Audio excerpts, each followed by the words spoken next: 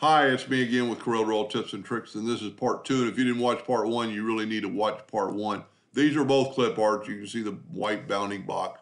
This one I resampled with a new item or something I never knew even existed. So these are exactly $300 per inch, the same, but look how clear this one is. So let's take this one and we'll go to our normal trace, outline trace clip art, and we'll let it trace for a second. And there it is. We'll hit OK, move the trace out of the way. Take this one, do the exact same thing, outline trace clip art. Nothing different, nothing set different. And in just a few seconds, it's done. Move the new trace over here. These are both traced. This one is almost ready to engrave. This one, look at all the garbage. This is totally different.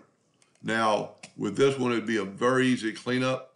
Go to object, group, and ungroup, and just get rid of some of this stuff. It tried to go around. There's a lot less. You know, you could take that right there and that right there away. And very few other parts are not almost perfect. You know, you could still clean up some of this stuff, but the difference, look at that. This is a game changer. I hope that helped a little bit. Thank you for watching.